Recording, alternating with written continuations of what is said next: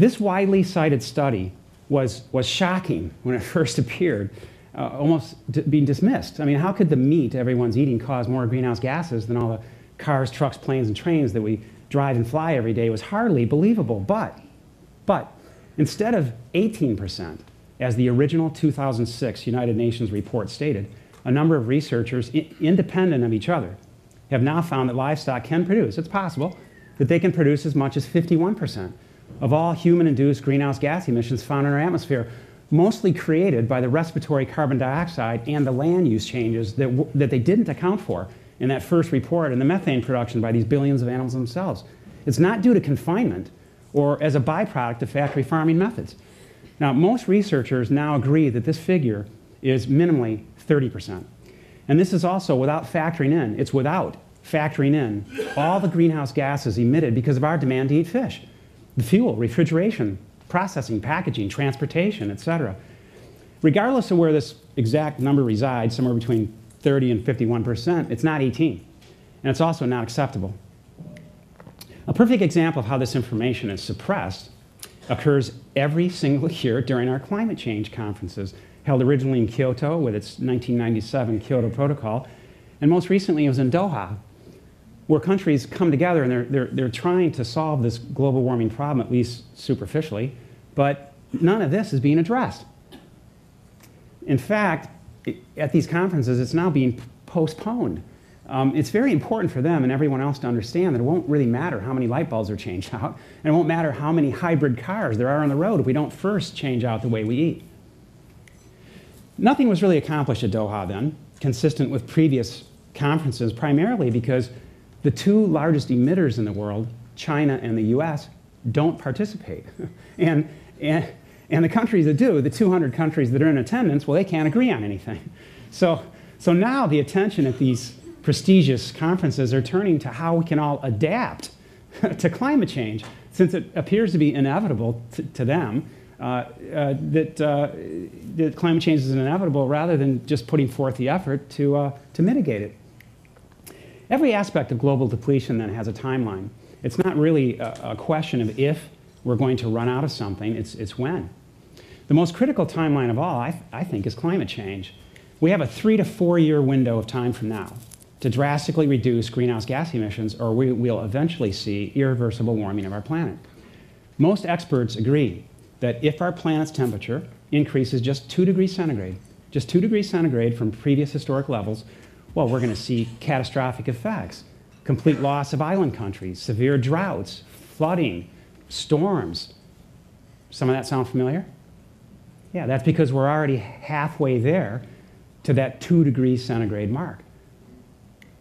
In fact, the International Energy Agency has been quite clear about that window of opportunity for us to limit global warming, and that window closes at the end of year 2017.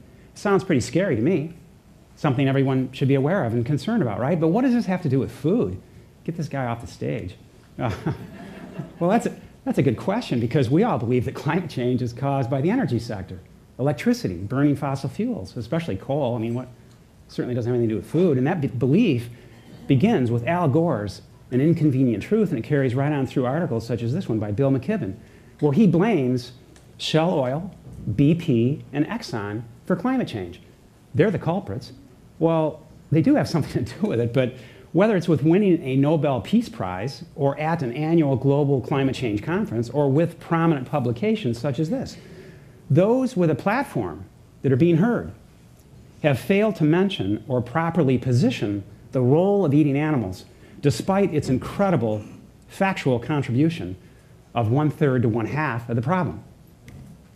Here's some math to think about.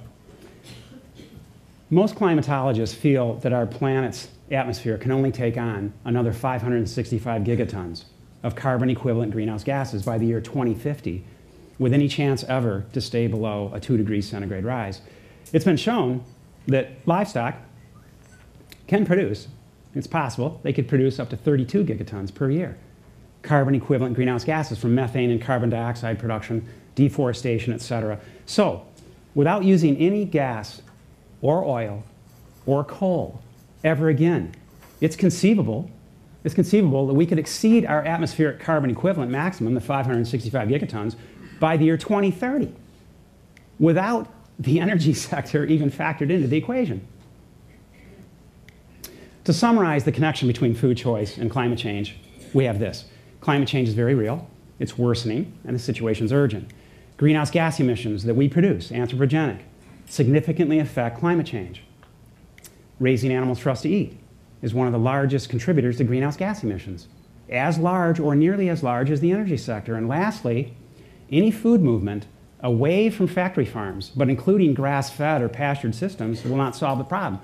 In fact, it's going to make it much worse. More land use changes, more deforestation, and by far more production of methane, 40 to 60% minimally more methane produced per one single grass-fed cow. So looking at solutions, what do we have? Some prescriptions.